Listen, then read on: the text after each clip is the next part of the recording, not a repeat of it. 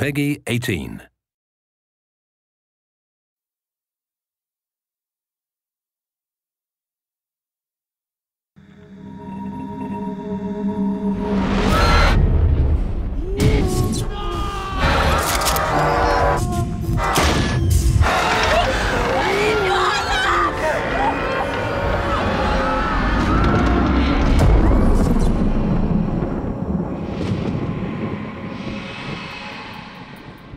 To officially kick off the campaign for Metro Last Light, THQ, in partnership with creative agency Itchy, created an epic live-action short film to tell the story of those present at the end of the world and the beginning of the world of Metro.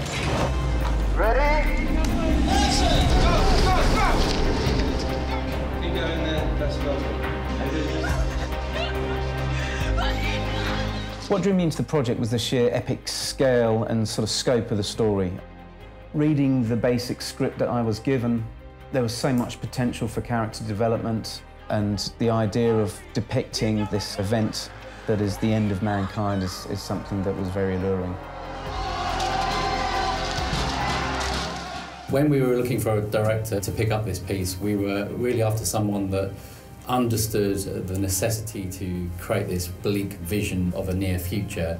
And something that Jim's treatment really brought to life was another level to our storytelling, and he just got it completely. You gotta get out. Obviously, a big part of getting the right director on board was also finding a great director of photography, and Jim recommended Mark Patton, who was just coming off Prometheus, so he was absolutely the right choice for us.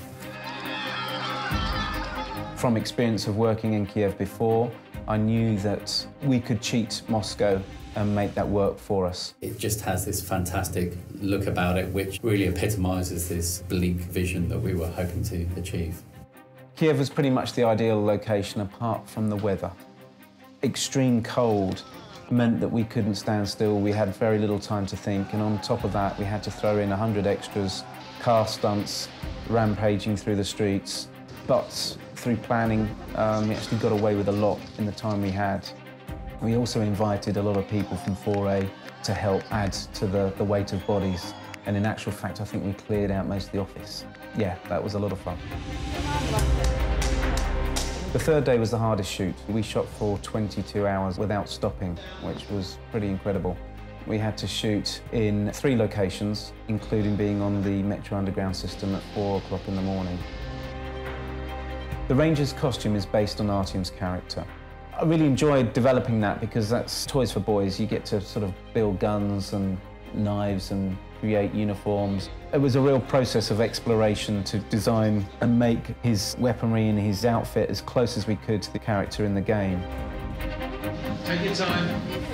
Action! One happy accident we had while shooting was the fact that the Metro commander happened to have a child who was the exact age we were looking for the baby. So in the film, the baby that is passed to him is actually his own son. Towards the end of the film, we needed to tie in the idea that perhaps this ranger was also the baby. And we felt that one really vital cue would be to use the lullaby. We had a lot of actresses into a casting session and got them to act out the scene with the baby. And one particular mother started to sing the child a lullaby.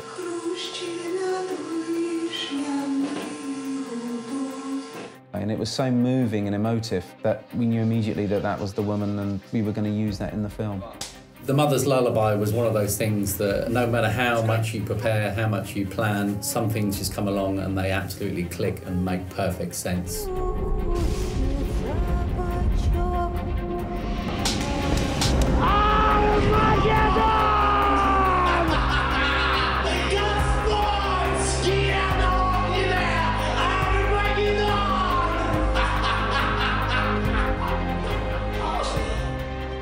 We wanted to make a very intelligent film.